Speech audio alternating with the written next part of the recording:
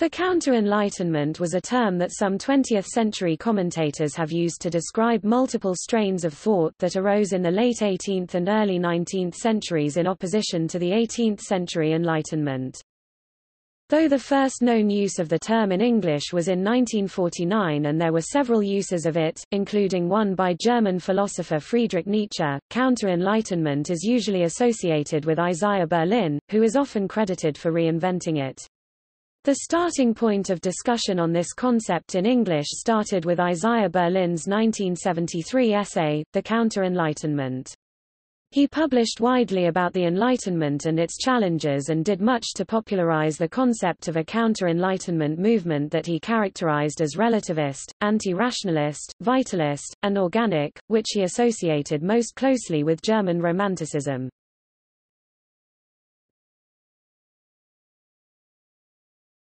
Topic: Development and significant people.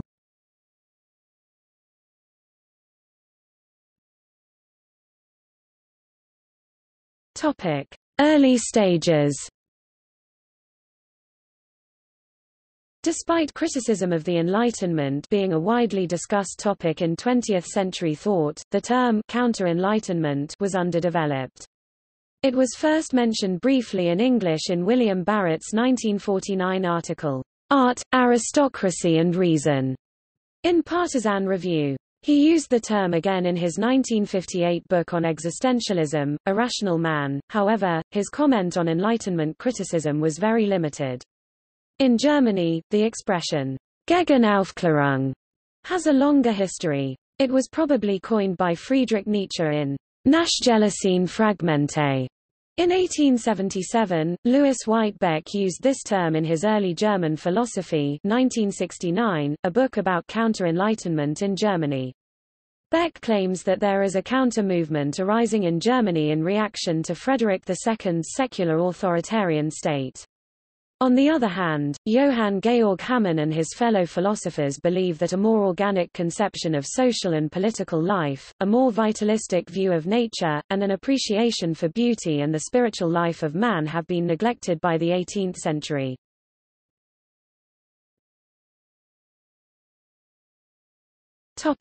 Isaiah Berlin. Isaiah Berlin established this term's place in the history of ideas. He used it to refer to a movement that arose primarily in late 18th and early 19th century Germany against the rationalism, universalism and empiricism, which are commonly associated with the Enlightenment. Berlin's essay, The Counter-Enlightenment, was first published in 1973, and later reprinted in a collection of his works, Against the Current, in 1981. The term has been more widely used since. Berlin argues that, while there were opponents of the Enlightenment outside of Germany, e.g. Joseph de Maistre, and before the 1770s, e.g. Giambattista Vico, counter-Enlightenment thought did not start until the Germans rebelled against the dead hand of France in the realms of culture, art and philosophy, and avenged themselves by launching the Great Counterattack against the Enlightenment. This German reaction to the imperialistic universalism of the French Enlightenment and Revolution, which had been forced on them first by the Francophile Frederick II of Prussia, then by the armies of revolutionary France and finally by Napoleon, was crucial to the shift of consciousness that occurred in Europe at this time, leading eventually to Romanticism. The consequence of this revolt against the Enlightenment was pluralism. The opponents to the Enlightenment played a more crucial role than its proponents, some of whom were monists, whose political, intellectual and ideological offspring have been terror and totalitarianism.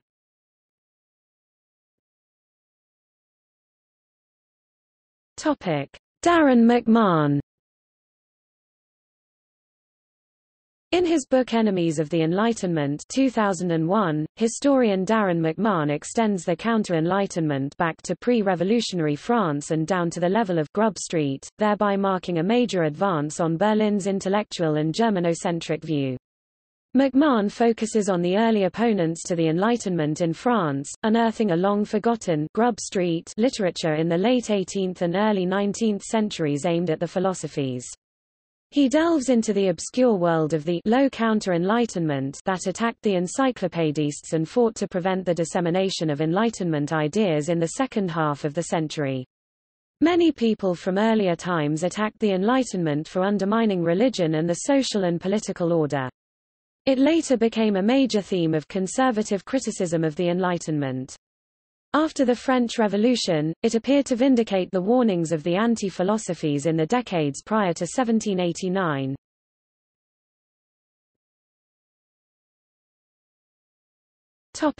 Graeme Garrard. Cardiff University professor Graeme Garrard claims that historian William R. Everdell was the first to situate Rousseau as the founder of the Counter-Enlightenment in his 1971 dissertation and in his 1987 book, Christian Apologetics in France, 1730–1790, The Roots of Romantic Religion. In his 1996 article, The Origin of the Counter-Enlightenment, Rousseau and the New Religion of Sincerity, in the American Political Science Review, Volume 90, No. 2, Arthur M. Meltzer corroborates Everdell's view in placing the origin of the Counter-Enlightenment in the religious writings of Jean-Jacques Rousseau, further showing Rousseau as the man who fired the first shot in the war between the Enlightenment and its opponents. Graeme Garrard follows Meltzer in his Rousseau's Counter-Enlightenment, 2003. This contradicts Berlin's depiction of Rousseau as a philosopher, albeit an erratic one, who shared the basic beliefs of his Enlightenment contemporaries. But similar to McMahon, Garrard traces the beginning of Counter-Enlightenment thought back to France and prior to the German Sturm und Drang movement of the 1770s. Garrard's book Counter-Enlightenments 2006 broadens the term even further, arguing against Berlin that there was no single movement called the Counter-Enlightenment. Rather, there have been many Counter-Enlightenments, from the middle of the 18th century to 20th century Enlightenment among critical theorists, postmodernists and feminists. The Enlightenment has opponents on all points of its ideological compass, from the far left to the far right, and all points in between. Each of the Enlightenment's challengers depicted it as they saw it or wanted others to see it, resulting in a vast range of portraits, many of which are not only different but incompatible.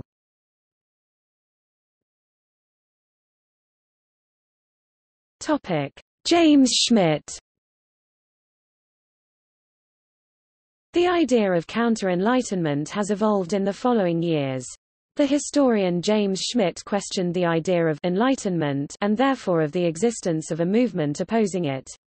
As the conception of Enlightenment has become more complex and difficult to maintain, so has the idea of the Counter-Enlightenment.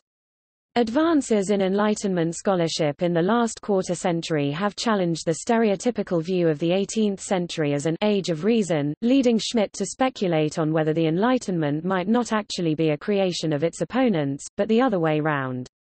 The fact that the term Enlightenment was first used in 1894 in English to refer to a historical period supports the argument that it was a late construction projected back onto the 18th century.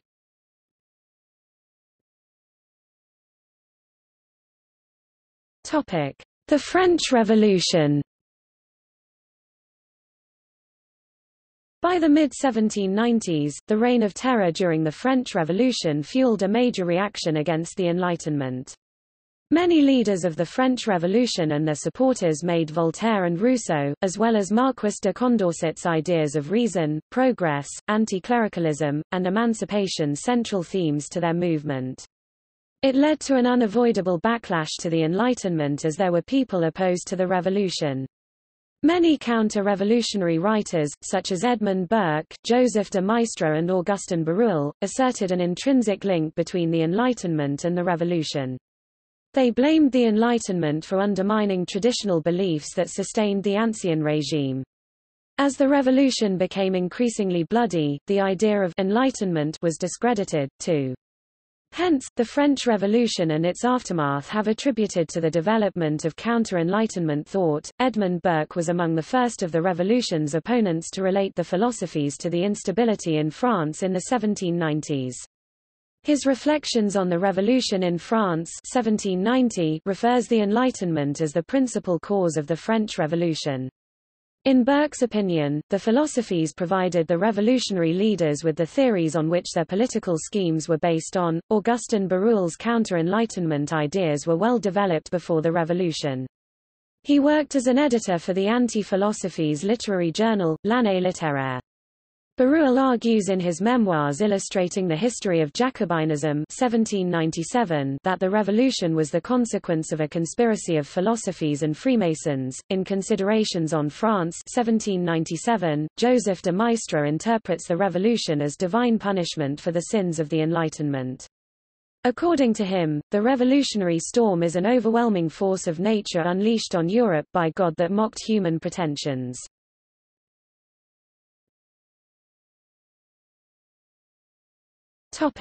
Romanticism.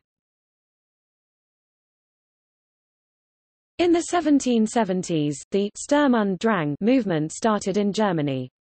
It questioned some key assumptions and implications of the Aufklärung, and the term Romanticism was first coined. Many early Romantic writers such as Chateaubriand, Frederick von Hardenberg Novalis, and Samuel Taylor Coleridge inherited the counter-revolutionary antipathy towards the philosophies. All three directly blamed the philosophies in France and the Aufklärung in Germany for devaluing beauty, spirit and history in favor of a view of man as a soulless machine and a view of the universe as a meaningless, disenchanted void lacking richness and beauty.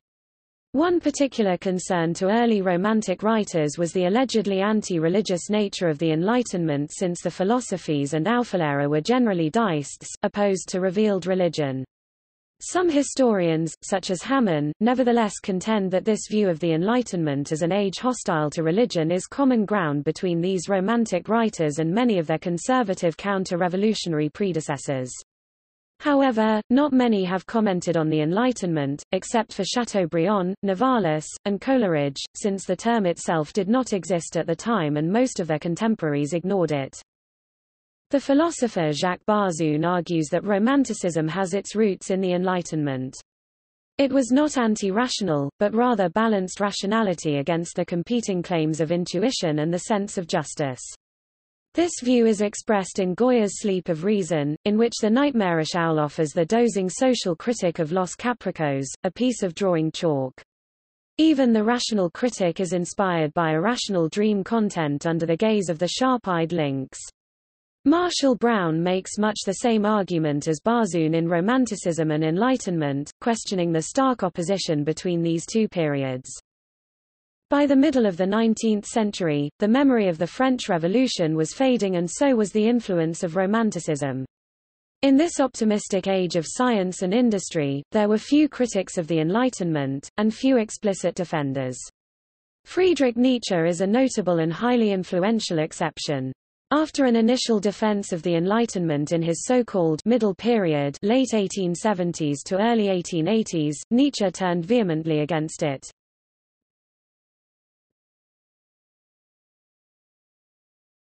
Topic: Totalitarianism. In the intellectual discourse of the mid-20th century, two concepts emerged simultaneously in the West: Enlightenment and totalitarianism. After World War II, the former re-emerged as a key organizing concept in social and political thought and the history of ideas. The Counter-Enlightenment literature blaming the 18th-century trust in reason for 20th-century totalitarianism also resurged along with it. The locus classicus of this view is Max Horkheimer and Theodor Adorno's Dialectic of Enlightenment 1947, which traces the degeneration of the general concept of enlightenment from ancient Greece, epitomized by the cunning bourgeois hero Odysseus, to 20th-century fascism. They mentioned little about Soviet communism, only referring to it as a regressive totalitarianism that clung all too desperately to the heritage of bourgeois philosophy. The authors take Enlightenment as their target, including its 18th-century form, which we now call the Enlightenment. They claim it is epitomized by the Marquis de Sade. However, there were philosophers rejecting Adorno and Horkheimer's claim that Chardet's moral skepticism is actually coherent, or that it reflects Enlightenment thought. Many postmodern writers and feminists, e.g. Jane Flax, have made similar arguments. They regard the Enlightenment conception of reason as totalitarian, and as not having been enlightened enough since. For Adorno and Horkheimer, though it banishes myth, it falls back into a further myth, that of individualism and formal or mythic equality under instrumental reason. Michel Foucault, for example, argued that attitudes towards the insane during the late 18th and early 19th centuries show that supposedly enlightened notions of humane treatment were not universally adhered to, but instead, the Age of Reason had to construct an image of unreason against which to take an opposing stand. Berlin himself, although no postmodernist, argues that the Enlightenment's legacy in the 20th century has been monism, which he claims favors political authoritarianism, whereas the legacy of the Counter-Enlightenment has been pluralism, associates with liberalism. These are two of the strange reversals of modern intellectual history.